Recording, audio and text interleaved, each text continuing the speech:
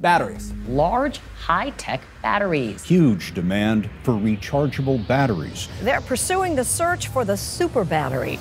The battery's doing great.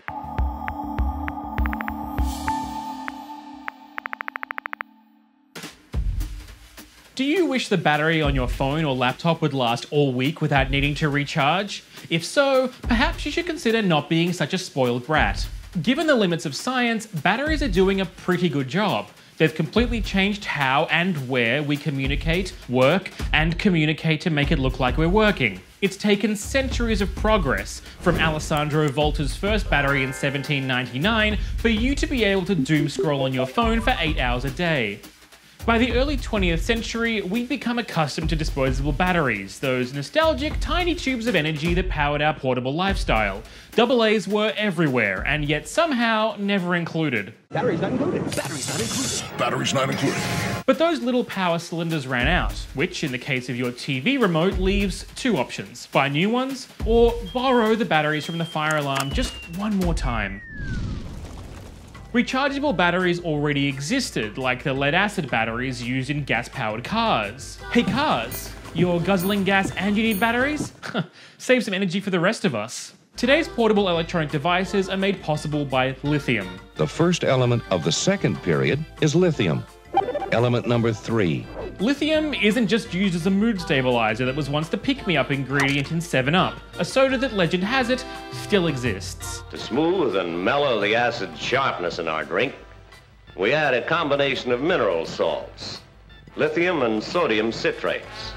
It's also used to make lithium-ion batteries. First commercialized by Sony for its camcorders in the early 90s, they've since become smaller, cheaper, quicker to recharge, and the world's leading cause of bar and restaurant goers asking staff, "Hi, would you mind just plugging my phone in behind the bar?" Lithium is the lightest metal in the world, unless you count 80s hair metal, which is just about as light as metal gets. Lithium is the reason batteries are so good at storing so much electricity in such a small package. And just like a Motley Crue concert, it's also known for unnecessary pyrotechnics. 1 minute, a customer is in a back room picking out a TV. The next, his pocket explodes into sparks and flames. He was working at a store at Grand Central Terminal when his pants suddenly and literally caught on fire. It's a man taken by complete surprise when his pants pockets burst into flames. An e-cigarette battery is blamed for the blast. It's not just vapes, it's products that are even more addictive: phones. In 2016, Samsung released its long-awaited Galaxy Note 7. So we gave the Note 7 the largest capacity battery of any Note we've ever made. Thank you. Turns out it was also the most explosive battery they had ever made. Just wanted to post this and share what just happened to my Note 7. But batteries can do so much more than explode in your pants. They're set to explode something even bigger: the global energy market. As rechargeable battery systems become more sophisticated, electric grids could become capable of producing excess electricity and keeping it for times of higher demand, such as, a pandemic that forces millions of people to stay at home all day, or when a cartoon character shocks themselves so bad that you can see their skeleton.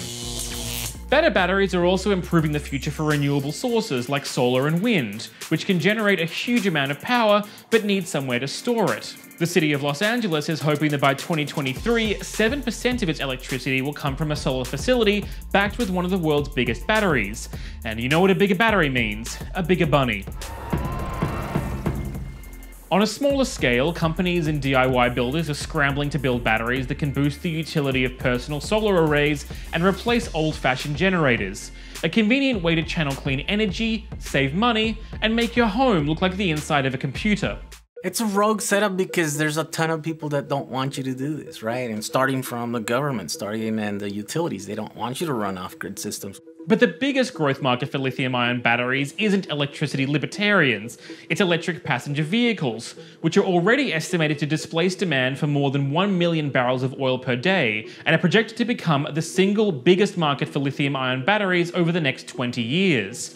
And you can't say the words batteries and electric vehicles 3 times in the mirror without conjuring up Elon Musk, the billionaire Tesla CEO with both the wide-eyed curiosity and apparent emotional maturity of a young child. Tesla isn't just the world's largest electric automaker, it's very much in the battery business. In South Australia, Tesla built the world's biggest lithium-ion battery, capable of powering 30,000 homes. And just outside Reno, Nevada, Tesla is building what it claims will be the largest factory for making lithium-ion batteries in the world. It's not just going to be the biggest lithium-ion battery factory in the world, but it'll actually be bigger than the sum of all lithium-ion factories in the world. Countries are trying to get in on the battery-powered fun too, but because it's countries, it's war. The US, China, and South Korea are some of the major players in the so-called battery wars. The race to control the technology, manufacturing capabilities, and natural resources, like lithium and nickel, needed to create a new generation of super batteries and dominate the market, which I assume means leaving the other countries calling each other on rotary phones. China is already the world's biggest electric vehicle market and controls around 73% of the world's total lithium cell manufacturing capacity. The government has spent tens of billions of dollars supporting the industry, including massive subsidies to battery research and manufacturing. Companies in South Korea have been some of the battery game's biggest innovators, including LG Chem Limited, which recently became the world's largest manufacturer of electric vehicle batteries. And in the US, President Donald Trump seems fixated on buying Greenland, which is rich in rare earth minerals. As you can probably guess, the race to dig up the planet for the minerals needed for batteries has a cost. Extracting and disposing of metals used in lithium-ion batteries can be environmentally devastating, using tremendous amounts of water, tainting natural ecosystems, and even poisoning people in mining communities.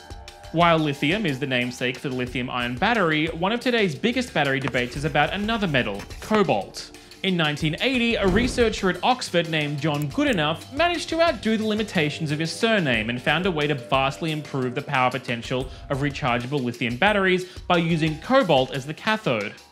The mineral is now found in nearly every laptop or phone with a rechargeable battery. 2/3 of the world's cobalt comes from mines in the Democratic Republic of Congo. Many of these mines are run by multinational corporations and have abysmal safety records.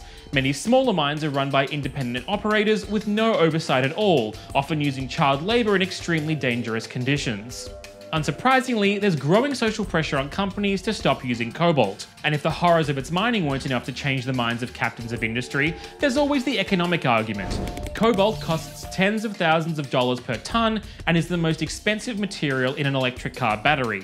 But the environmental argument requires more cobalt. In order for the EU to reach its climate goals, it projects it's going to need 5 times as much of the mineral in 2030.